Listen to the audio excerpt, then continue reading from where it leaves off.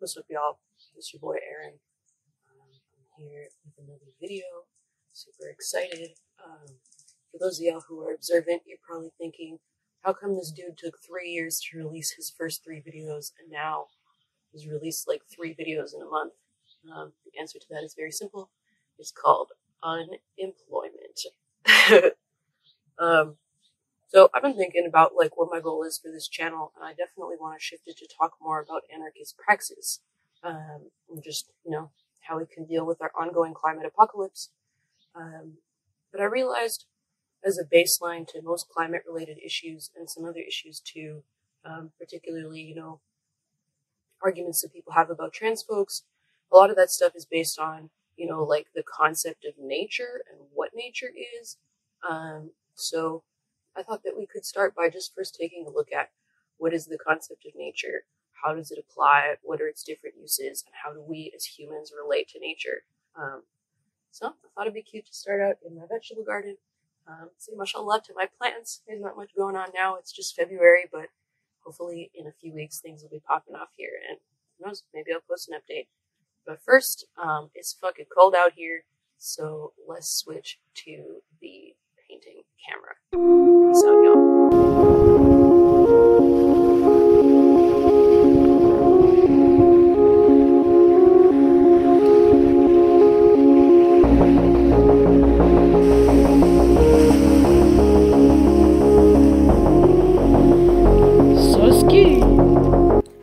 Hey folks, so of course in video essay land, this is the place where normally I would start with a definition, but I think the whole purpose of this video is to highlight how problematic it is to try to define the term nature.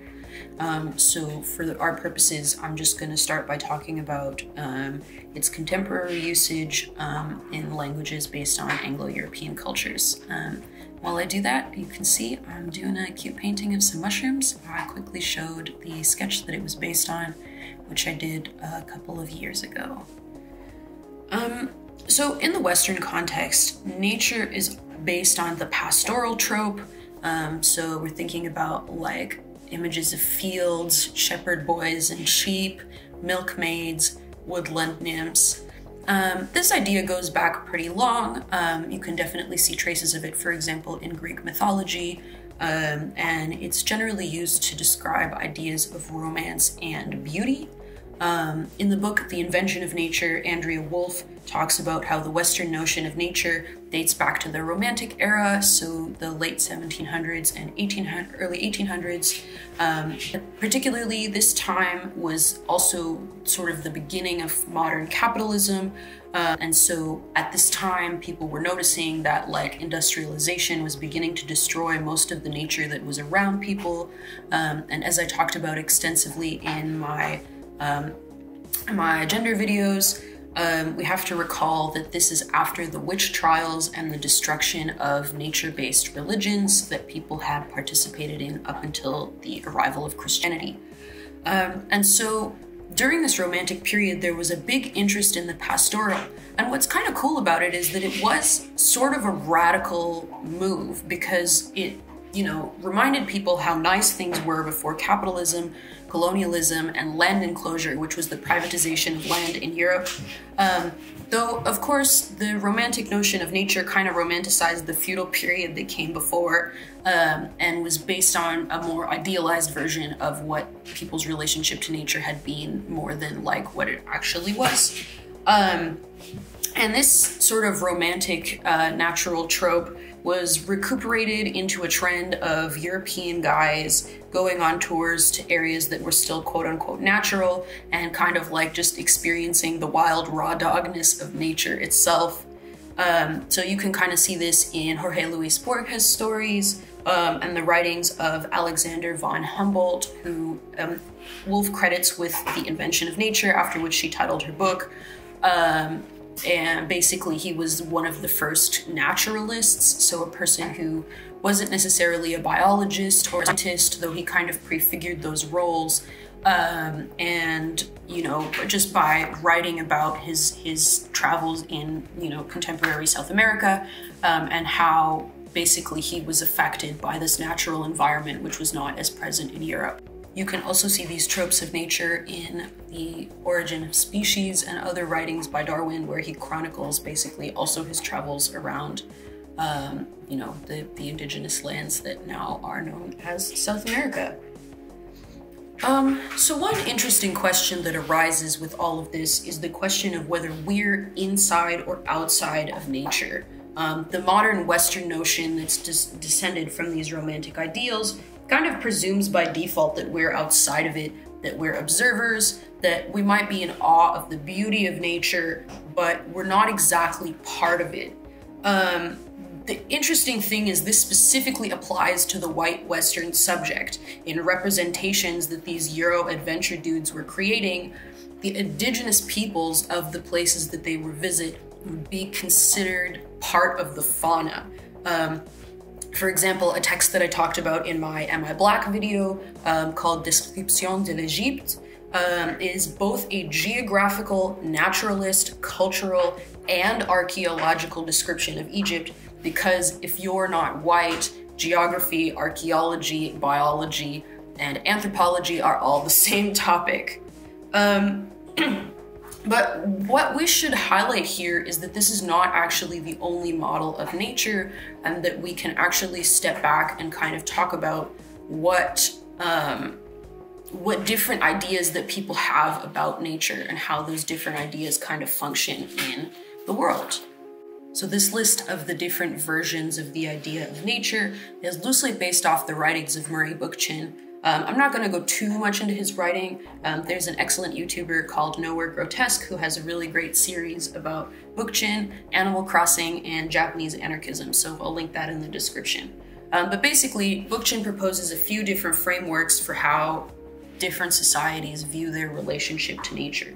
So the first one is sort of the Western one that I was discussing, in which people basically see themselves, they basically see that society is above nature or greater than nature. And so within this framework, you know, it centers humans, it presumes nature has nothing to do with us, and as I was mentioning before, it's deeply colonial. This is also the view of science as we mostly know it today. It kind of incorporates the idea that nature can be totally known and systematized, that everything that is out there, all of the natural processes, can be understood within our human logic. The flip side of this perspective is the view that nature is above society. So the feminist scholar who draws a lot of her work from Bookchin's Chaya Heller says that this version of nature, the idea that, like, you know, everything in the natural world is better than human society, is kind of based on the trope of like Mother Earth or Gaia, which has a tendency to feminize and therefore objectify nature. Also, potentially, it's kind of Orientalist, like nature is some kind of exotic other thing that we, the Western subject, can't really understand or relate to. Another kind of problematic issue with this perspective is elucidated by something that folks were saying a lot at the beginning of the pandemic, which was the idea that, quote, humans are the virus. As you can imagine, this kind of perspective leads to ecofascism because, of course, oftentimes people who say this are talking about specific kinds of humans and usually not themselves.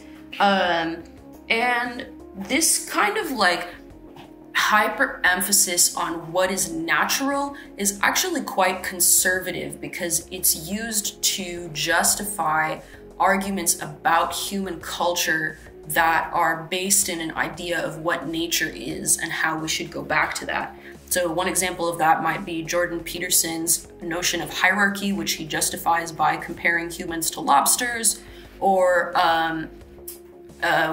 women transphobes that, you know, like biological gender or sex is the only thing that matters based on a very limited notion of biology, and honestly based on no comparisons to other species which have a great variety of sexual dimorphism and varieties of genders. The third view of nature that's relevant to talk about is the idea that society and nature are the same thing. Bookchin really doesn't like this one for some reason. Basically what he says is that it's hard to do environmentalist critiques because basically if everything we do is natural, how can we criticize human practices like fracking or factory farming or other forms of environmental degradation? I don't really believe this. I think that the solution to the issue that Bookchin is posing is just that we have to rely on something other than quote-unquote naturalness to make our judgments of what's right and wrong. After all, plenty of other species overuse their resources, exceed their carrying capacity, and die out. That doesn't mean that it's a good idea for us to do the same thing. I'm also very interested in this idea that nature and society are the same because it's highly reflected in indigenous understandings. The scholar Gregory Kahate specifically states that, one of the essential conflicts between colonial and indigenous worldviews is that colonial worldviews are anthropocentric, which means that they are focused on humans, whereas indigenous worldviews are grounded on the interconnectedness of humans with the land and natural forces in general, as well as all other living creatures. In that way, indigenous cultures believe, that a healthy environment, healthy culture, and healthy people are all the same thing. The Anishinaabe botanist Robin Wall Kimmerer describes in writing Sweetgrass how, what we should strive to is to see ourselves as integrated in a web of relationships with other species and even to recognize their subjectivity.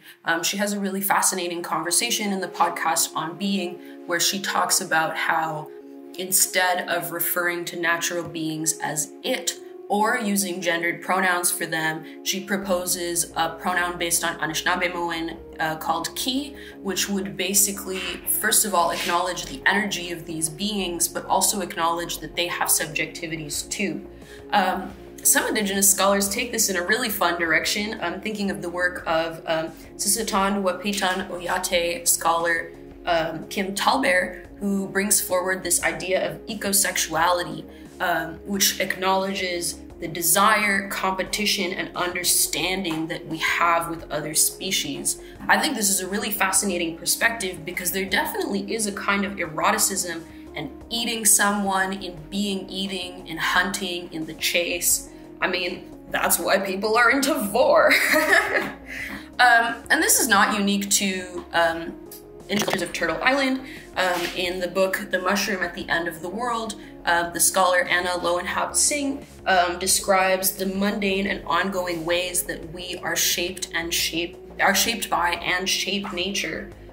So she traces the history and relationships between humans, matsutake mushrooms, and the pine and oak trees that they grow with, from medieval China to the Japanese pastoral trope to undocumented Cambodian workers in third growth forests in Oregon.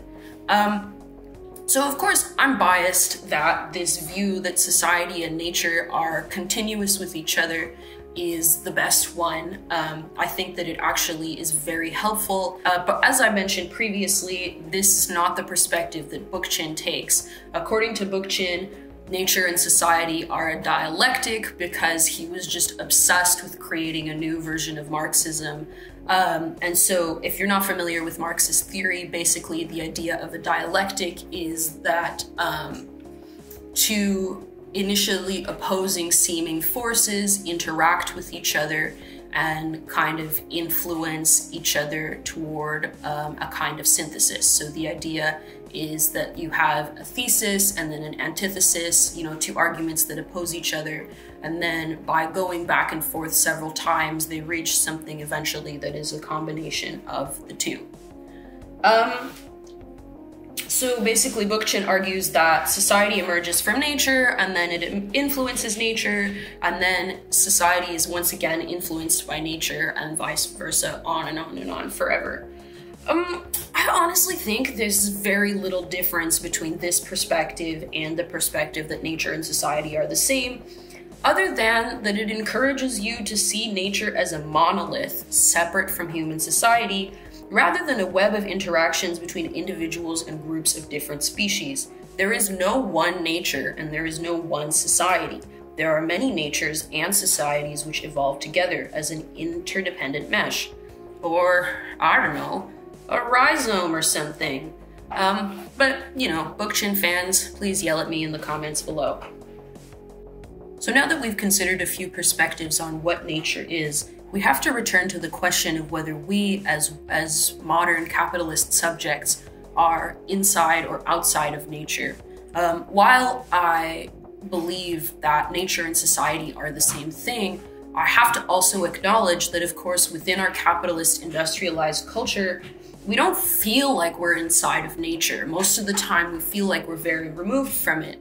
But modern culture often reveals glimpses of a deep longing for nature, a fascination where natural phenomena break through the cracks. Again, I would reference some of the footage that was very popular at the beginning of COVID of animals traveling through city streets, the return of whales to urban coastal areas, and people are really interested in this because we feel connected to nature and we feel that we want to return to our relationship with it. But most of the time in our lives, nature is contained and is subjugated to gardens and zoos and into our screens, and we also feel trapped and confined in the same way that these natural beings also are. One of the reactions that humans have to this idea that we are outside of nature is a series of back to the land movements that have become increasingly popular in contemporary times. One popular one among Gen Z is the idea of cottagecore. So this is the idea of essentially, you know, returning to a small cottage in a pastoral area, farming or living off the land. What I find interesting about this idea is that it is highly romanticized. In particular, it romanticizes a particular kind of femininity, land ownership, and small household style individualism. In my experience, this perspective is inherently colonial in most of the places where it's popular.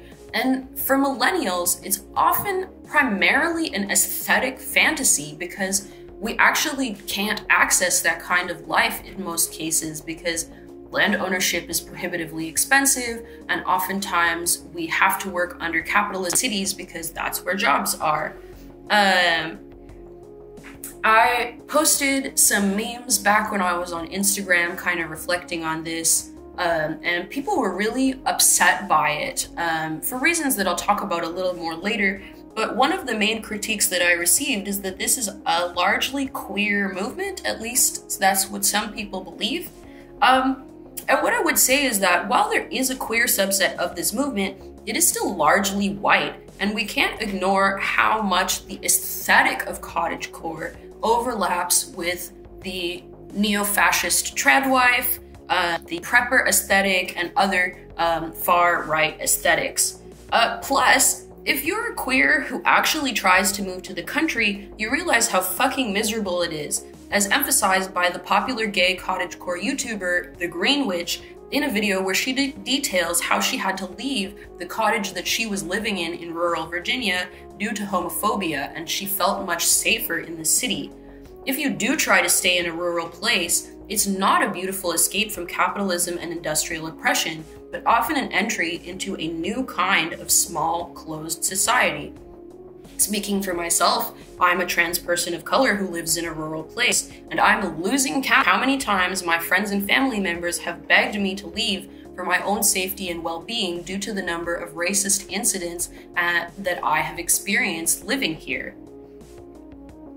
Another sort of back to the land or back to nature movement that's popular in contemporary times is neo-New Ageism or neo-paganism.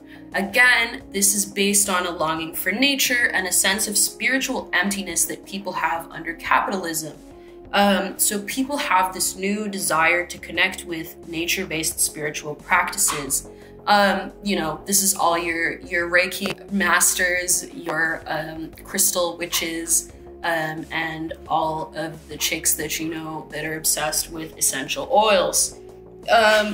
Of course, this perspective actually often leads to more cultural appropriation and desecration of nature because people lack access to the land so that they can engage in these practices directly, and they also lack access to their own cultural traditions, so they just steal the cultural traditions of others. And this goes back to how capitalism can recuperate many forms of resistance to it, rather than these supposedly nature-based practices actually growing people's relationship with the land and with other species.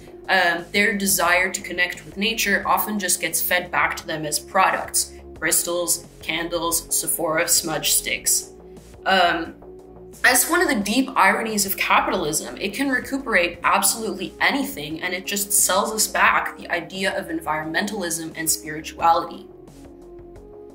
One of the stronger but less popular reactions to this is different kinds of primitivism, such as neo-Luddite movements, anarcho-primitivism, and some subsets of prepper culture. These ideologies basically reject technology altogether and argue that we should go back to a pure state of nature in which we were in direct relationship with the land. Again, this is based on a colonial ideology. Basically, it's like how the Euro explorer bros imagined indigenous people, that they were part of something called nature and that therefore they didn't have a sense of culture, science, or technology. One of the versions of this I find really interesting is how oftentimes people talk about the pre-colonial environments here in North America as if they were unmaintained. Well, where I live, people often seek to return something called the Gary Oak ecosystem, and they're continually upset that when land is left unmanaged, instead of that returning, what actually comes into the land is a species of plant from Scotland called broom, which is a succession species. And the reason that the ecosystem that the colonists think was the default doesn't return is because it was not there in a vacuum, but in fact, indigenous peoples have continually managed the land in their own way. It's just that they had forms of land management that were more in harmony with the systems that are already around. So things like forest farming or controlled burning that are not, just leaving nature alone to do what it does, because we're part of what nature does, but which relies on a complex understanding of nature. Another common critique of different versions of primitivism is that it disregards people who depend on technology in one form or another, such as chronically ill or disabled folks and trans folks on pharmaceutical horses. I think this is a serious critique, and I think that if your, idea of returning to nature relies on abandoning certain sets of people, once again, it's simply ecofascism. Finally, another land or renaturalization movement is that of solarpunk. I'm not going to talk too much about this one because the absolute GOAT, St. Andrewism, has a great number of video essays which touch on this topic in quite a lot of detail. But essentially, this is the idea of a tech-augmented green future. So community gardens, green roofs, and solar panels. I think that this idea has radical potential, but it has to go beyond the purely aesthetic. Otherwise, it's just greenwashing. We've already seen how corporations are already trying to sell us back the idea of a kind of new environmental capitalism, which this cannot be part of, but has to actually involve communal ethics and a deep care for the land that goes beyond simply trying to extract more from it. One thing that I want to say, and I kind of started to mention before, is that people get super, super defensive when you critique these kinds of movements. And I think one of the reasons why is because sometimes it can sound like what you're critiquing is their desire to return to nature, their yearning for nature itself. And I really relate to this. I mean, I earnestly participate in some of these movements or some behaviors that these movements advocate for myself. You know, I do a herbalism, I grow a vegetable garden, I participate in nature-based spirituality, but I just want to say, like, I'm trying to critique these tendencies in myself as well. And it's not a throw out the baby with the bathwater kind of situation. I'm not saying that people's desire to live more environmentally is a bad thing. What I am saying is that if that continues to be based on individuality, colonial logics, and capitalism, that it's just not going to do what the key is. Not to center our natural yearnings around individuality or a sense of dominance, but to build and grow with other people. And by people, I don't just mean humans, I mean all species of people, and not just the people who are closest to us or most like us. This means local projects that go beyond neighborhood borders, which are often deliberately segregated, should involve partnerships with unhoused folks and other people on the margins, solidarity with Indigenous sovereignty movements, and something that is not just aesthetic or appropriative. As we know, decolonization is not a metaphor. It's not just about acknowledging territory or, you know, slapping Indigenous names on things, but actually returning land and control to Indigenous people, especially because, again, we need to recognize that traditional ecological knowledge is integral to putting us back into a proper relationship with the environment around us. And so what this kind of has to be is not some sort of like appropriative, like, oh, I live in territory, so I'm gonna be Coast Salish kind of logic, but in fact, you know, understanding our own ancestral natural traditions, learning about local Indigenous traditions, and understanding how we as individuals can relate to both of those things in a way that's harmonious and in a way that returns us back to a proper relationship with the land around us. And once again, has to always be rooted in support for and growing pushes towards Indigenous control of land and resources. Ultimately, the love of this is desire to move beyond the human. After all, asking what nature is or how we should relate to it kind of decenters what nature really is, a web of relationships between species that we're intrinsically part of, from the plants, animals, and fungi that we eat, to the bacteria that live inside of us, to the viruses that try and invade us, to the habitats that we steward or destroy. We actually don't have a choice as to whether we relate to nature or not. And even if you live in an apartment in a major metropolitan city, there are still other species around you that you are interacting with. And I think that when we think of nature as this monolithic thing, we lose sight of that very easily because we think of ourselves so much as outside of it. But we rarely consider how we relate to nature in the moments where it's actually happening. When you lock eyes with a deer across the street in the middle of the night and you both stare at each other wondering whether to run, you are in nature. When you see a raccoon rummaging your trash can, you understand that you are inside of and part of nature. When you eat another animal or a plant or a fungus, you are inside of nature. We are intrinsically inside of these webs of relationships. And I think one of the essential things that we have to participate in is understanding that what we are doing in relationship to other species is not natural or unnatural, but simply whether it's good stewardship or not. Or to quote the very controversial figure, Aleister Crowley, nature is a continuous phenomenon, though we do not know in all cases how things are connected.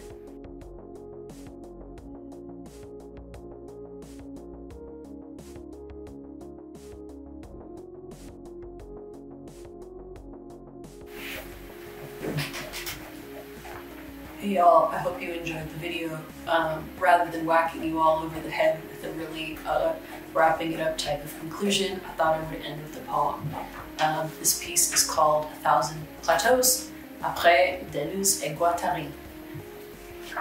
I'm writing this poem in blue pencil, coloring the lines as they come, like waves riding back to sea from shore, rearranging their successors as they go, each one a feather, a fingerprint, pressing a seed into soil, dirt crusting in the whorls. Sometimes, when my body feels like a prison of flesh, I remember the Escherichia, lactobacilli, bifidobacteria riding around in it with me, living, eating, encountering one another, reproducing, dying, their secretions my digestive enzymes, the protective layer of my skin, my very thoughts. After all, if we are a multitude, the body without organs, how can I say I'm piloting this car? Which swallow drives the murmuration? Which ant instructs which other ant where to gather, and which ginormous morsels to tow back to feed the hill? We are all just a lot of water falling, tracing parabolic arcs according to gravity, and the rocks below the surface, different and the same each time. Thanks for watching, and I'll see you in the next one.